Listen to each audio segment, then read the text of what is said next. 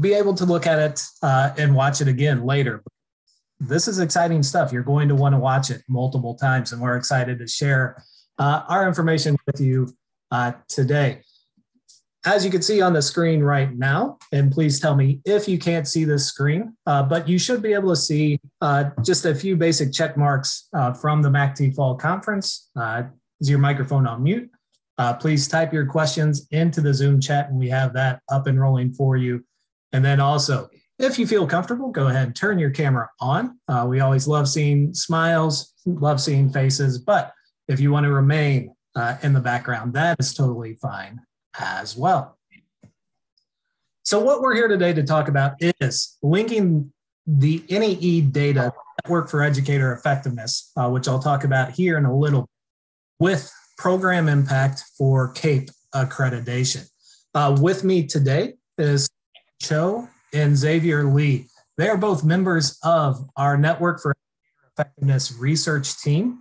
And I am Tom Hairston. I'm the Managing Director of the Network for Educator Effectiveness, which again, I will be mentioning here in a little bit.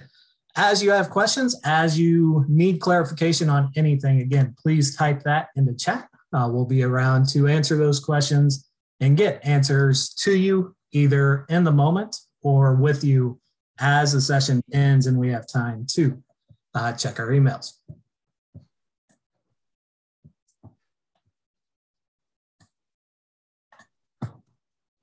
Today, what we're going to talk about is NEE and how NEE can help with the CAEP accreditation process.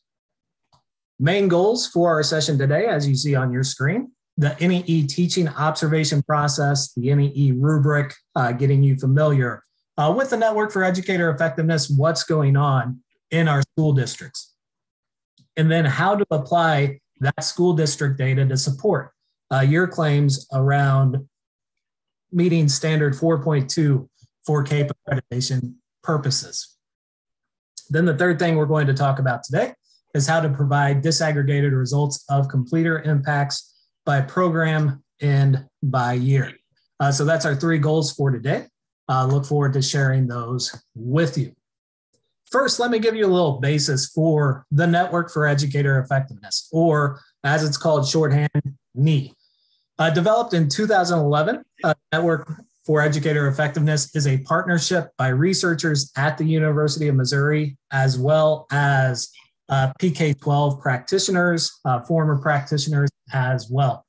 The goal was to provide a useful evaluation system, getting away from some of the bad evaluation processes, practices out there, and providing something more relevant for teaching, more relevant for school leadership with how can we move forward? How can we really assess the most practical pieces of teaching for our own independent school district?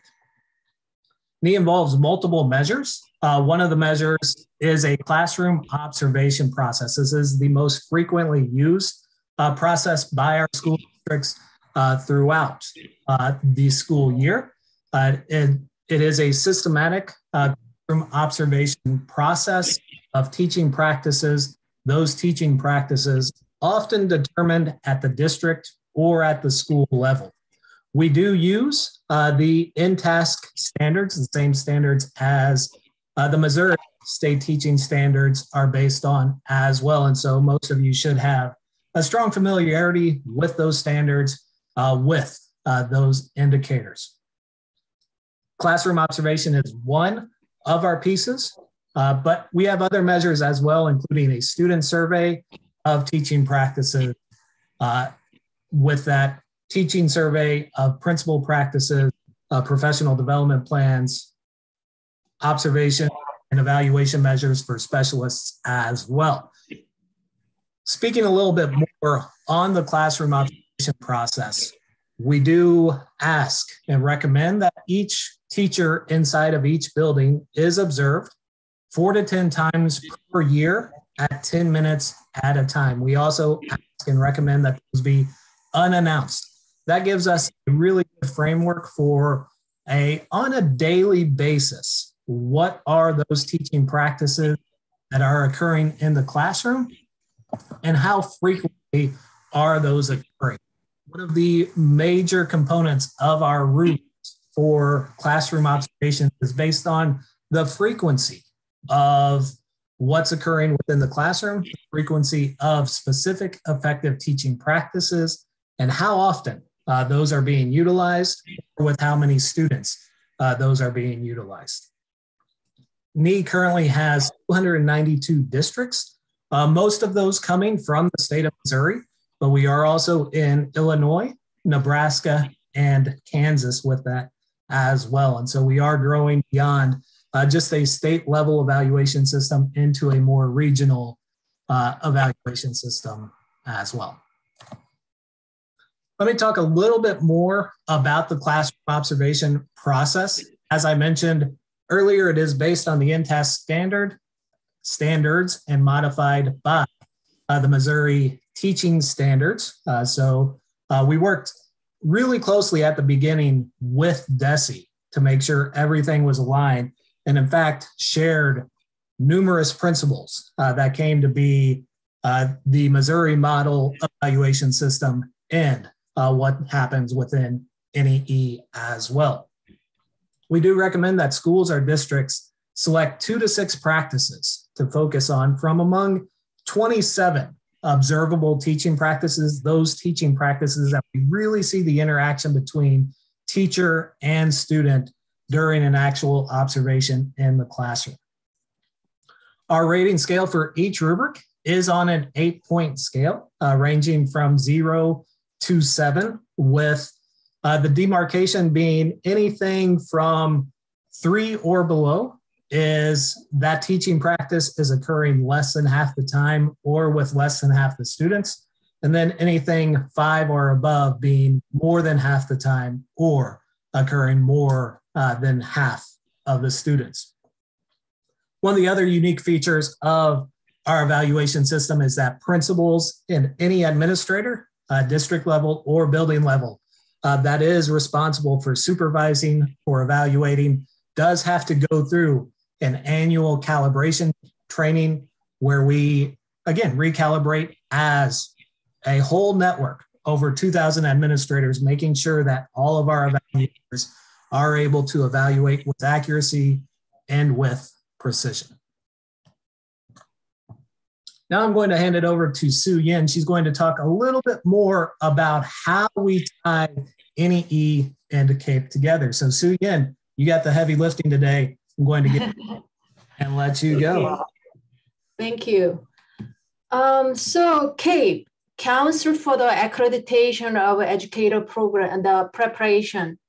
When we think about the accreditation, people probably will not start with a happy face, like, oh, because we needed to produce a lot of evidence. How we are having the high quality teacher training programs.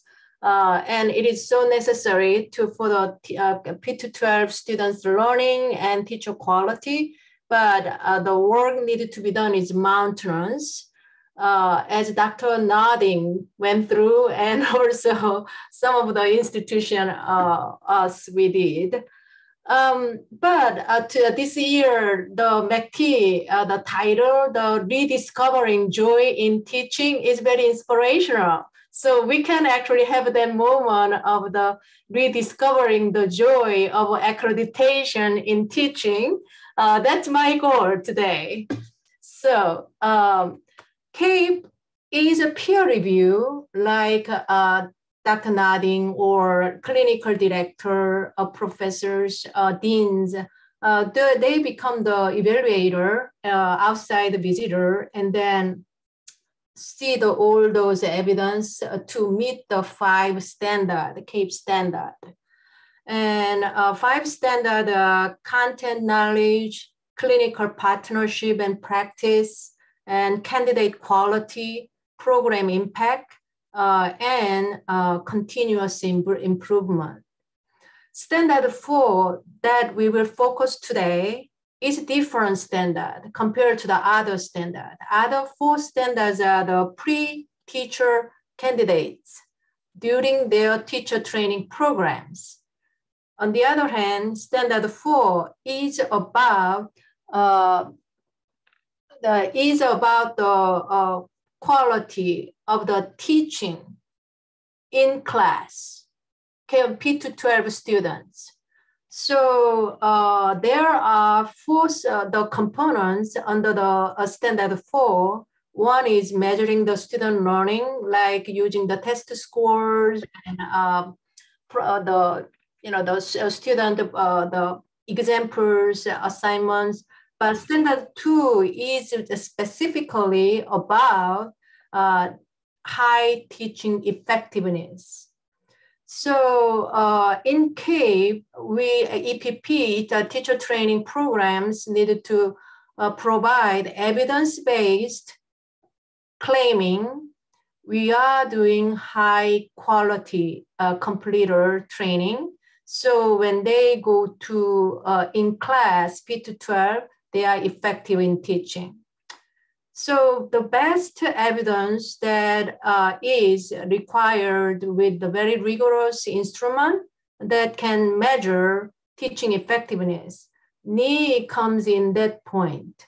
NEE already has this very rigorously tested with a high reliability and validity. So it's very useful if the EPP has that reliable tool and have the data that for EPP to use it to prove high quality. And CAEP asked two things. You will hear a lot about the 3-cycle data to show the trend over the time. And as well as they require comparison across the teacher certification areas or program areas. It depends on the institution. If you don't have the enough numbers of cases, you can collapse the certification area to meet into your teaching training programs. I've seen small institutions just dividing into the elementary and not elementary. That's possible. It's all about the consistent reasoning. You have to speak to meet into your institution and then stay with the reasoning and then provide the evidence to speak to what you are saying, claiming. So that's the standard 4.2. That's what we will focus today.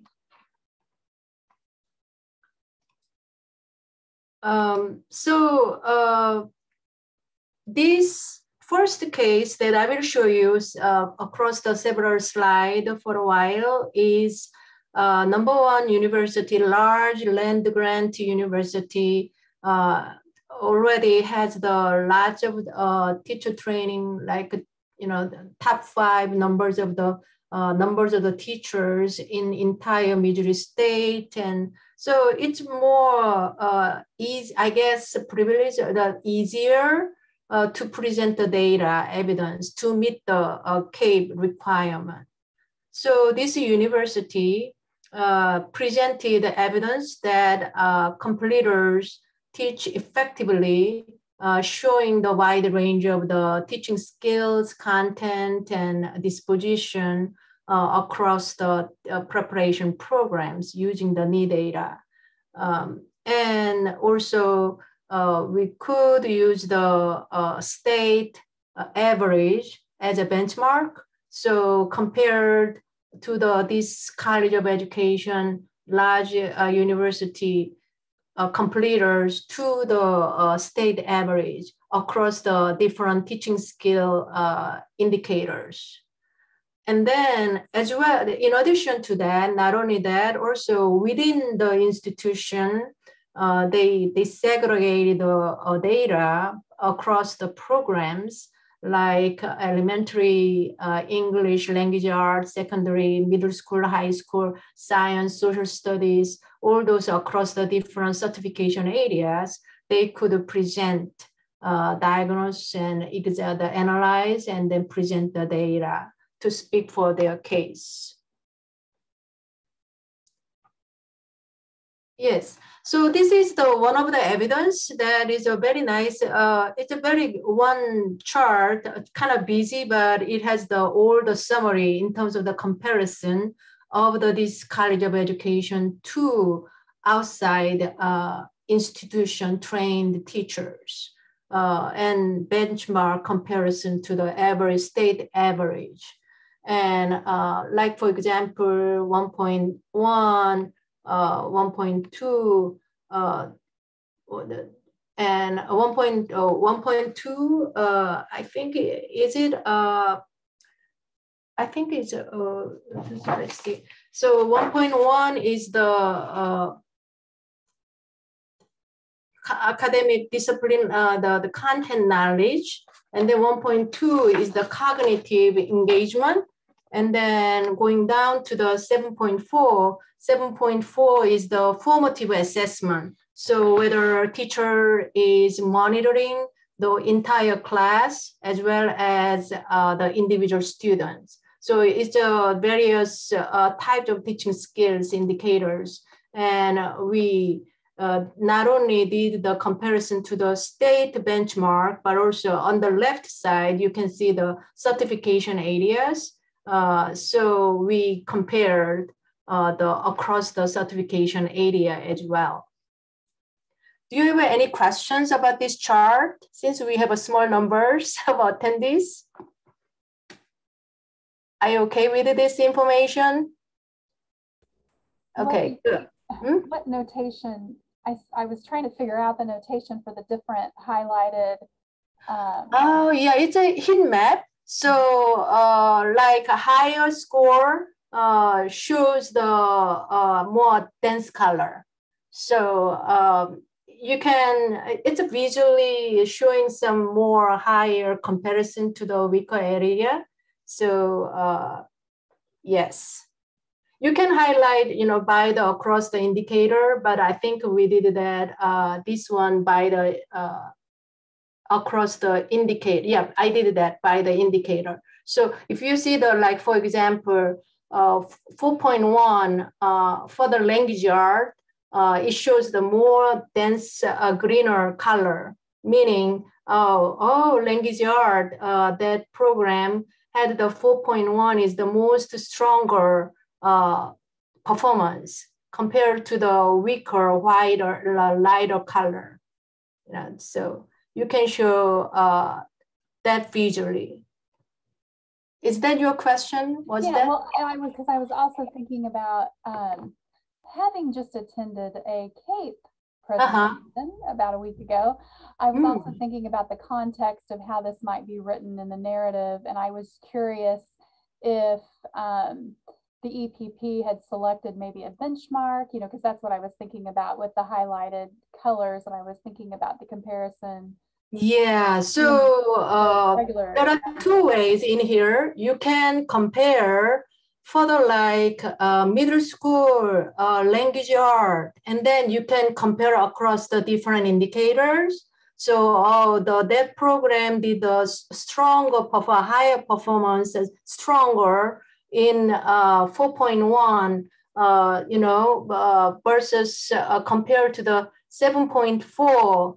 So we needed to find the program to improve that, the 7.4 is the formative assessment, the on-spot live teaching, checking the whole class in addition to the individualized teaching. So you can use that kind of to diagnose across the teaching skills for the program. But at the same time, for the institution purpose, you can actually make the heat map across the program to actually diagnose which program is compared to the what program weaker. So you can compare across your program, like elementary to the secondary English language art to the math or K to 12, those kind of way. It's about what you wanna say. Right. One more question. Mm-hmm. Do these scores represent the 4 to 10 cycles per year? that Tom mentioned earlier about how you would use the instrument? Yeah, these cycle-wise. Yeah, Tom? These are an overall average of all the observations. Okay, gotcha. Yeah, in terms of the cycle, in CAEP, since you are working on the CAEP, so you need to make sure presenting the 3-cycle data. So I meant the cycles of the observations. So for the NEE, if you're doing it 4 to 10 times a year, I was trying to figure out if this was a one-time or if this was an average across. Oh yeah, it's an average. Yeah, right. Okay, so is there any more question about this chart? Okay, then. So this is a similar chart. It's just that this is a very fresh, this spring data. So I just wanted to show you because this is the most recent, but you can see it has a much less cases because it was the observation done pandemic time. Actually, our completers, actually the APR 2019 to 2020, and then actually in-class teaching during the pandemic time. So I kind of wanted to show you a little difference, what happened during the pandemic time. So we analyzed a little fewer indicators that has the enough cases, but still we could see the interesting information. Especially, particularly, we paid attention to the social emotional indicators like 5.1 and 5.3. Those are the social pro-socials. 5.3 is the like teacher encourage pro-social like kindness and the classroom community positive. So those are the things that we paid attention, and then this institution, large institution, actually completers did a good job. The teachers performed very well. So we wrote about that case, even in this tough time of the pandemic. NEE continuously did the teaching observation during the pandemic time. Districts had a little more choices. Some districts continuously did as normal teaching observations, 3 indicators in class. Some districts did the hybrid and virtual in class combined, and some districts did only virtual. So there was a little variation. Not only that, some district chose only one indicator because the circumstance was difficult to do any extra activities. Tom, do you have any other comments about the during pandemic time teaching observation?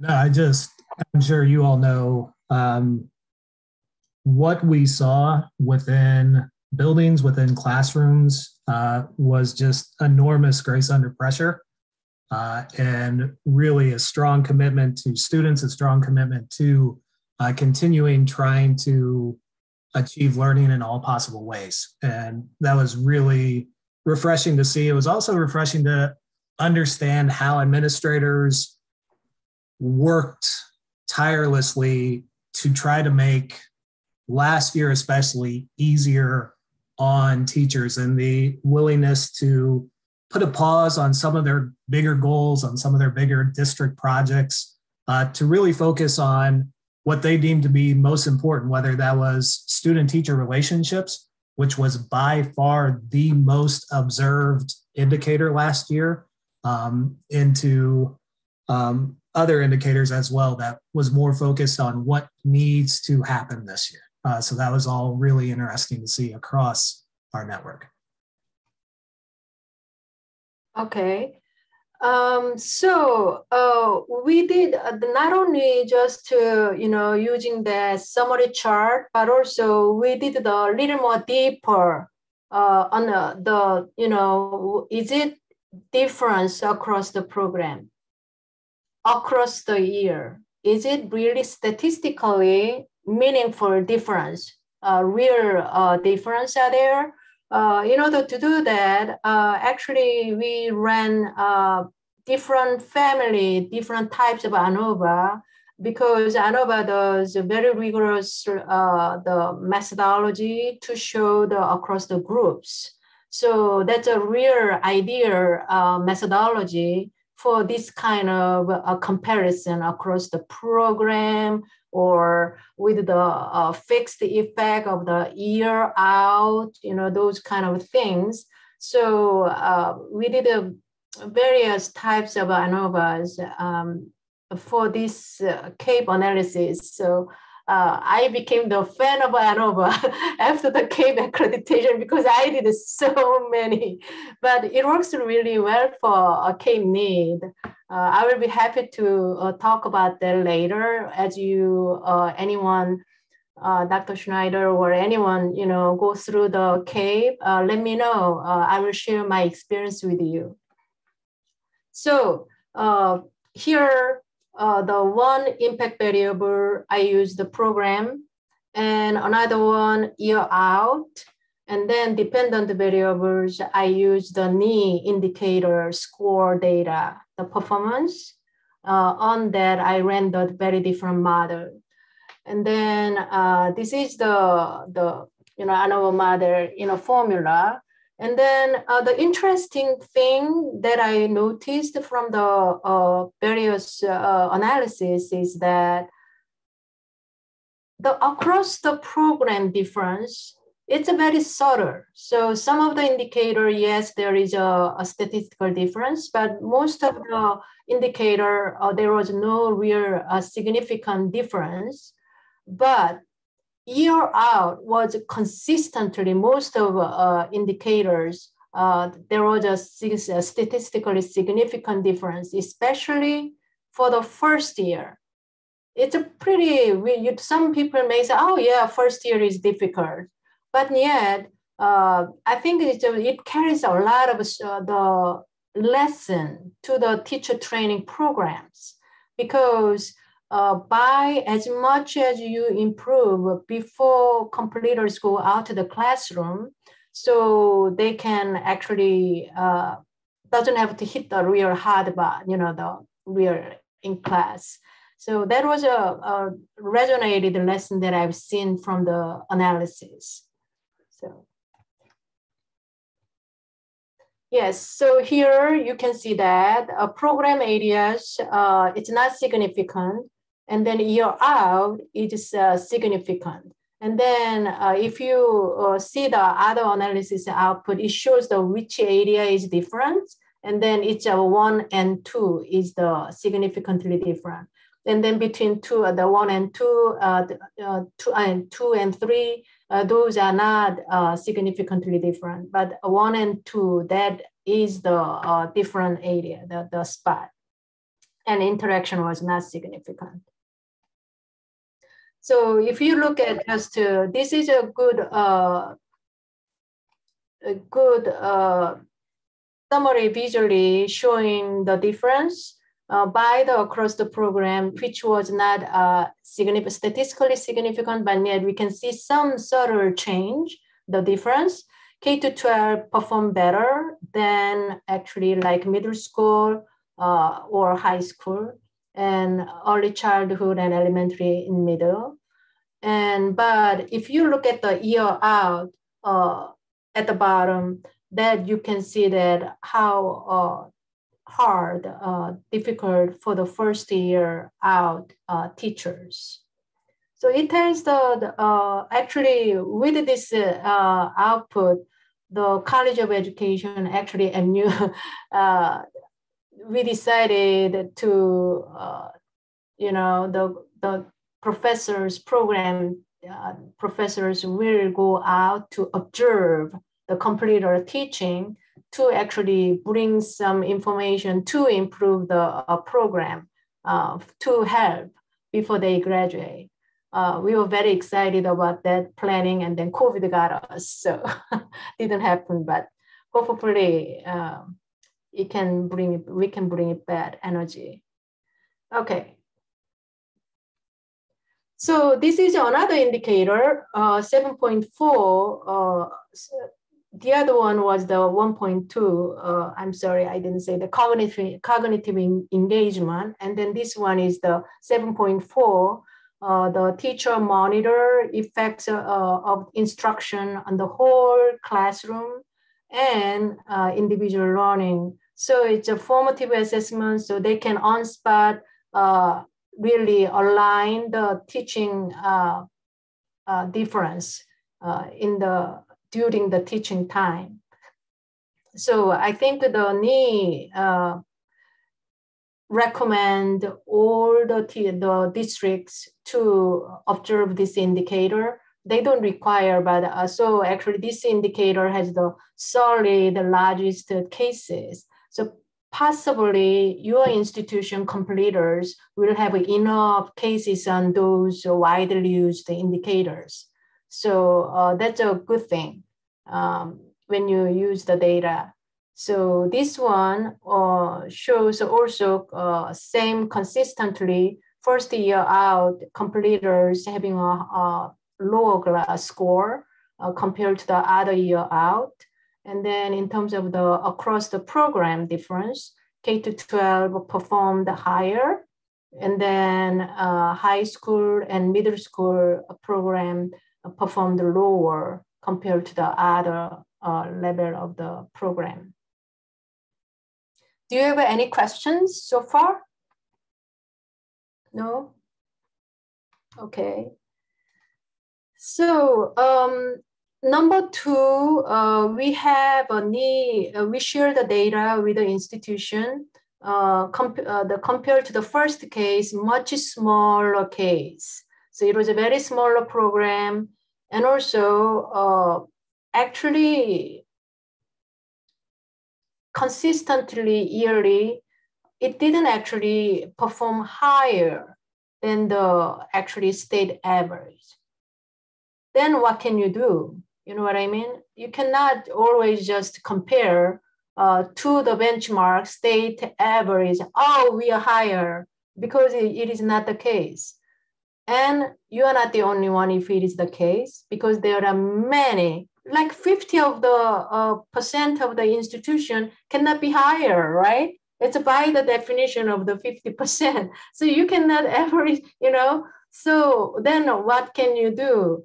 Is that CAEP really emphasize about you have to set your institutional goal. What is your institutional goal compared to your 1 year ago, 2 years ago, 3 years ago? And then you set the trajectory of your institution goal, program goal, and then continuously measure it, visit it, document it, and then set the examine where you are, you know, where did you meet your institutional program goal that you set. That is completely fine. And actually, if you attend the CAEP, the conference, you will hear there a lot. Actually, the CAEP, the leaders, they emphasize on that. So you set your institutional goal, and then measure it, and then prove it, and then provide the evidence to say your reasoning, rational, to support your institutional commitment for the continuous improvement. So this institution is the one that we recommended it that way, because it was very tough. The last 3 years of all the data was not higher than the state benchmark, and but they are doing really wonderful thing in the institutions. So they can make a case with the evidence comparing to your own institutional goals. So in terms of the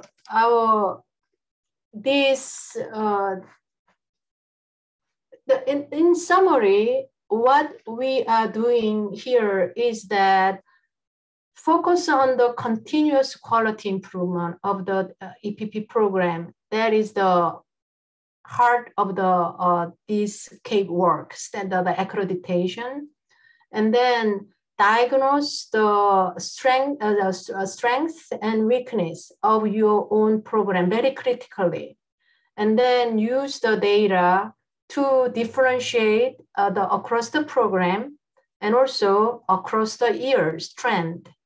That's very important. And then faculties always bring that information for their program improvement. And what we learned in this NEE data analysis across the indicators for that large institution was that significantly, these first year teachers having a hard time. And I think it's not just we cannot just say, I'm moving on, it's a first year experience. I think institution during teacher training program for the candidates, I think there is a room to improve that clinical training and teacher training programs to help out before the candidates leave the institution to the classroom.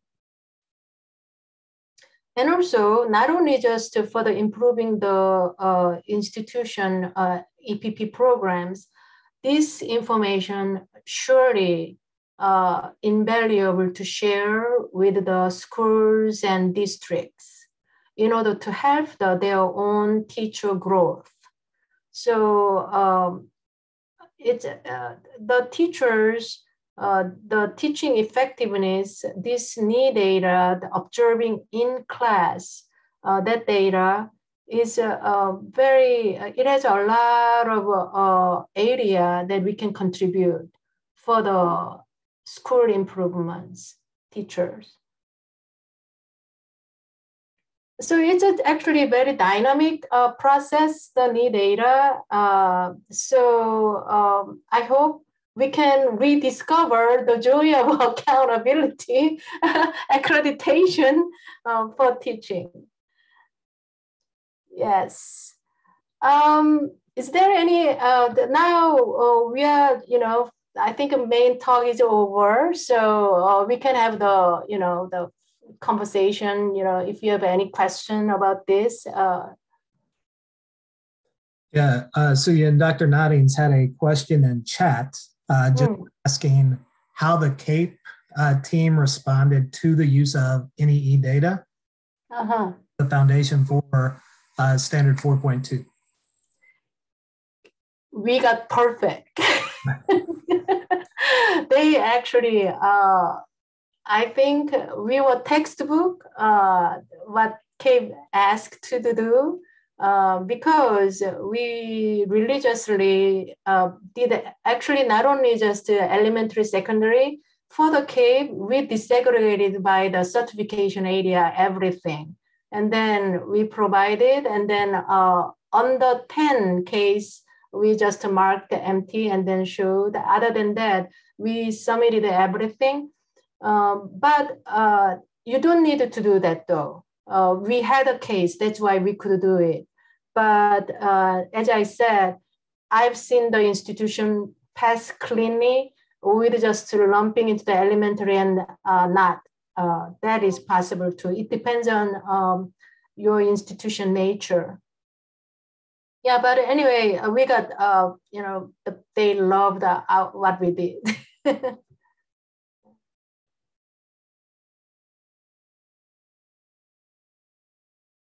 Is there anyone else working on CAEP?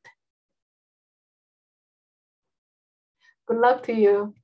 Let me know if you need any help. I was curious to see the NEE itself. I looked at your website but actually finding the tool, I found a place where there were social emotional indicators. I was looking specifically to see the list of indicators because I was curious about the rationale, just thinking, I mean, you're showing me a chart and you're showing me, now I want to know about the chart, I want to know about the data, which may be a part of this presentation or not. So you just tell me. Okay, if you go to the College of Education, MU, there is a indicator rubric. Okay. Yeah, it has the analysis and also rubric as well. So for each of for the NEE indicators. Yeah, I did upload the rubric. But if Tom has the rubric, that you can share it. But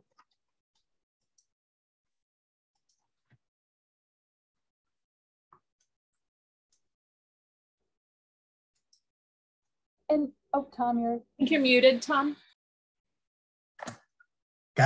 Always has to happen one Zoom meeting, right? For anyone interested in learning more about NEE, the operational procedures, more than happy to talk through that with you. Just shoot me an email and we can set up a time to talk through the different components, how everything works, why our philosophy is set the way it is.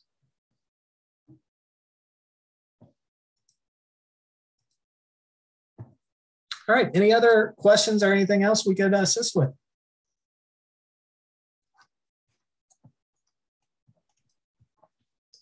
Thank you for joining. Really appreciate you all joining today and learning about how NEE and CAEP accreditation could provide you really strong data-driven results on standard 4.2 specifically.